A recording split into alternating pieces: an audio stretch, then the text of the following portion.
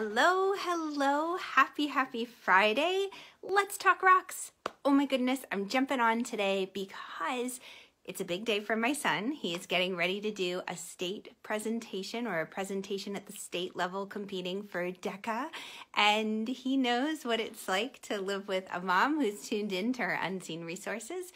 And he questioned before he left, he said, all right, I need something to help me stay calm and focused, to lose the jittery nerves before I go and make my presentation and compete. What can I do? What can I use? How can I really find that zone of genius and get into it? So that's why I'm jumping on today, because I want to share with you what I shared with him. It also came up with another one of my clients today. Hello, Tammy. I'm so glad you're here. So I'm talking rocks, crystals. I like to call them rocks every now and then because it takes some of the mystery out of it. Sometimes it seems a little bit out there, but when it comes down to it, we're just talking about our favorite rocks that we pick up along the way. And maybe even as a child, you found that you visited a particular vacation spot and you discovered a rock that really called to you and you just wanted to connect to it. Something about particular rocks or crystals that draw us to them. And Tammy, I'm glad you love rocks. I wanted to give us all an opportunity to talk about it and see, because also, like my son, when he said, what can I do today to help me feel really calm and focused and present for this competition? I knew a crystal was a great answer for him. He could have it right in his pocket, reach out for it, hold on to it when the time was right, just to remind him. And that's the neat thing about the rocks or the crystals, they come in different shapes. So the one that I gave him was shaped kind of like, oh, here I am, like this, like a worry stone. So he can have it just in his pocket and kind of rub it. No one has to know. It just reminds him. Hello, Renee. Welcome. So I'm going to go ahead, and I know Tammy said that she has some rocks she wanted to share with me. I'm going to see if I can pull her up live and join in the fun. Ooh, as I'm, this is a different way. Well, maybe if I can pull her up live, I will. But if I can't, hello, Renee. I'm doing my phone sideways this time so I can have my fun friends. And Renee has rocks too. Wonderful. This is always interesting, the sideways version. Okay, well, it doesn't look like it's letting me pull up people live from here. So if you have a comment about a crystal you have, take a snapshot, leave it in the comments so that I can come back and give you answers. But for now, I want to share with you, because I know that Tammy has, as well as Renee, because they had questions for me, all about the quartz crystal. They have quartz crystal and they also have selenite. So I want to start with the beautiful selenite tower. Have you guys seen selenite before? It's this beautiful opaque colored stone or crystal, and it's fantastic for clearing the bad vibes. It's wonderful to have in your bedroom if you want to protect yourself against nightmares. Oh, good, Tammy, you're going to take a picture of your quartz and post it. Please do. This particular crystal, the selenite, is wonderful to have on your windowsills to act as a wonderful protector, or, just to help clear out from the week's energy, get rid of the bad vibes, and help you focus in on the day. Now, big presentations. If you've got something coming up, I know Tammy has a really incredible workshop she's teaching next week. And like my son this weekend with his presentation as competition, the jasper is fantastic. And the jasper, this little heart is a red jasper. It gives you wonderful confidence and protection. So if you feel like, oh, I'm competing against all of these people and I want to stay in my lane and focused on what I'm doing, this is a nice one to have. And it's shaped in the wonderful shape of a little heart. And this just really connects you to the heart, the courage of your convictions. Why is it that you're doing what you do? Are you doing it just to do it, to check off another item on the to-do list? Or is it something you're really passionate about because you know it makes a difference? And Renee, thanks for all those wonderful hearts. I love them. The quartz crystal is fabulous for amplifying. So if there's something that you really want to magnify and draw into your life, you can do fun things like write down your wish on a piece of paper, right? Your heart's desire. Like maybe you want to magnify a fun vacation or adventure and you decide, okay, I want to go to the mountains and I want to be able to rest and relax, but I have all this stuff on my plate right now. So what I'm going to do is you're going to write down that heart's desire to go to the mountains, to relax, rejuvenate, and you put your beautiful little quartz crystal on top. And if it's in the shape of a wonderful, wonderful pointer, and this is a little citrine quartz point, you can place it on that piece of paper, the intention, and it amplifies. And that's something about the crystals that I want to address just really fast. And I know we don't have a lot of time here. Oh, Renee, wonderful. Oh, you have 2 of those going to the mountains. I know. I love being in the mountains around even more rocks. It's a wonderful way to relax. But when I'm here and I'm sharing this, I'm giving you just the tip of the iceberg because we really only have a few minutes being busy and at the end of the week.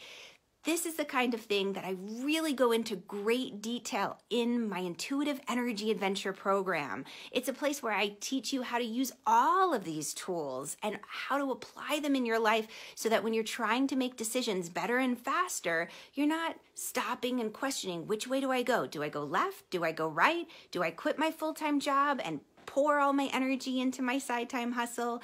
No, you take that moment to pause and tune into the intuitive guidance instead of acting out of fear. And crystals are one of the many tools you can use to help you on that. One fun thing that I want to just highlight to you really quickly, because the shapes of the crystals are important, the way you place them, the way you clear them, the way you set an intention, all of these things really bring power to the tool, because it's important to remember the crystal itself, the tool, is not holding the power. You are. And you're setting your intention to use the tool or to tune into the frequency of the tool to create your experience. So just as a quick aside, because this is a fun one, there is such a thing as a little bowl of abundance or manifestation.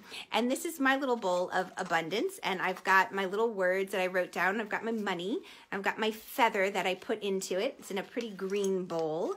I use the wonderful jade stone of a jade bracelet. It represents abundance, and the amethyst to tune in to my divine guidance.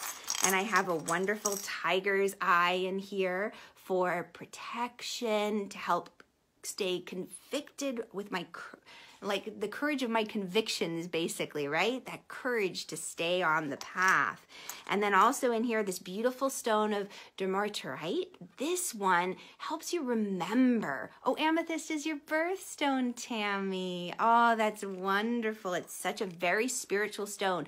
Great for opening up the third eye, for that wonderful ability to visualize and to connect to your clairvoyance.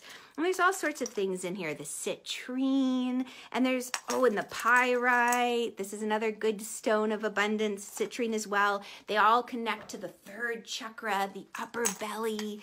These kinds of things, the crystals, are nice tools to incorporate into your everyday actions to help remind you, right? Because the peace that we're looking for, the joyfulness, that ananda, the abundance, it really is truly all within us. Sometimes we just forget how to get there, and we need a little help along the way. Maybe it's a teacher or a guide who reminds us. Maybe it's a wonderful crystal that helps us tune back into the frequency that we want to get into. Or maybe it's just simply connecting with a friend and a group, a community that reminds you of who you are. So I'll end this little adventure with this wonderful story of Hanuman. And if you haven't heard the story of Hanuman, just kind of the quick, short version of this wonderful, wonderful being who is so full of love and generosity, is the fact that when he was a tiny little one, he was rambunctious and mischievous like we all were when we were tiny. But he got to the point where he angered so many people that they said, all right, we got to do something about this. This little monkey who has all these amazing superpowers is wreaking havoc. So we're going to make him forget all of his gifts, all of his superpowers.